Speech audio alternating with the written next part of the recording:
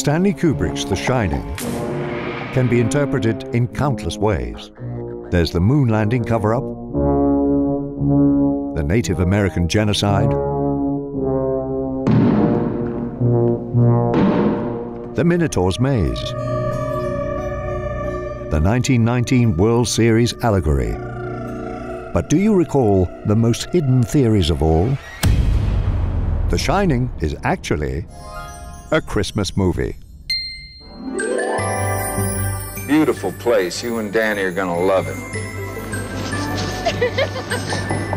Most people watching The Shining don't realize just how Christmassy it actually is. I'm intrigued. Good morning, hon. Our analysts spent weeks poring over every frame. And this is what we found. You are not going to believe this.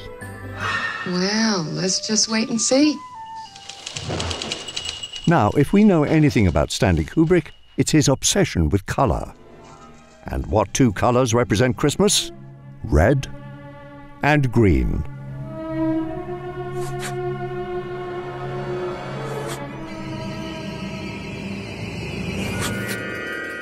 But these color motifs are obvious, and there's so much more to unwrap. Boy, I bet you we could really have a good party in this room, huh, hon? Just bear with us for a sec.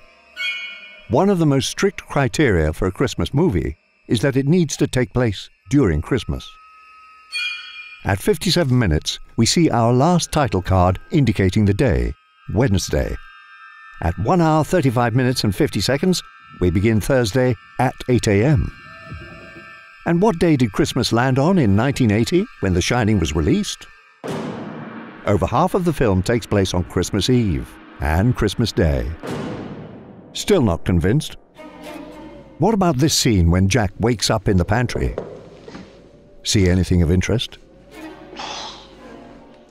Behind Jack's head is a bag of holly brand salt, which would be a simple coincidence if the holly plant wasn't such a staple of Christmas iconography. And what about this early scene as the Torrance family drives up to the Overlook? Their conversation turns to the ill-fated Donner Party. Hey, wasn't it around here that the Donner Party got snowbound? I think that was farther west in the Sierras. People always assume this is just foreshadowing the horrors that await them.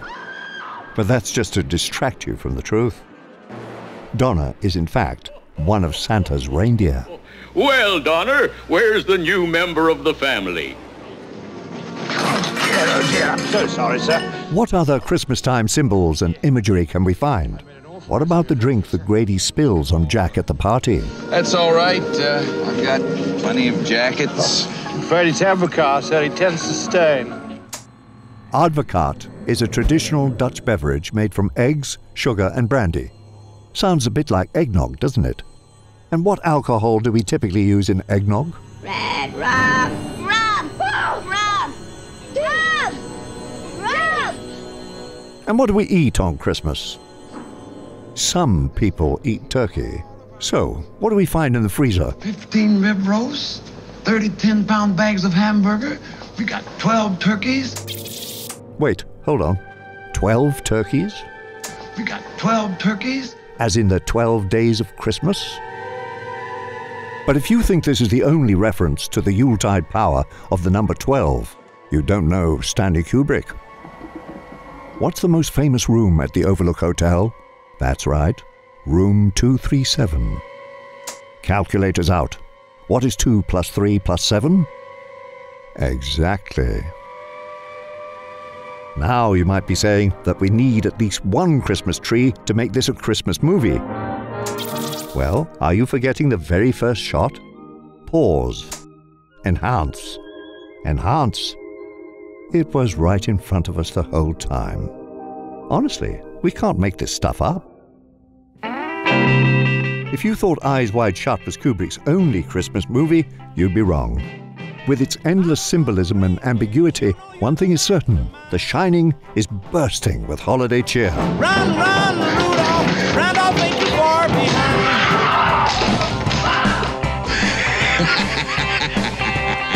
Come and play with us. Danny! Danny boy! What other clues have you found that prove The Shining is a Christmas movie? Let us know what we missed in the comments. Merry Christmas and happy holidays from everyone here at Studio Binder.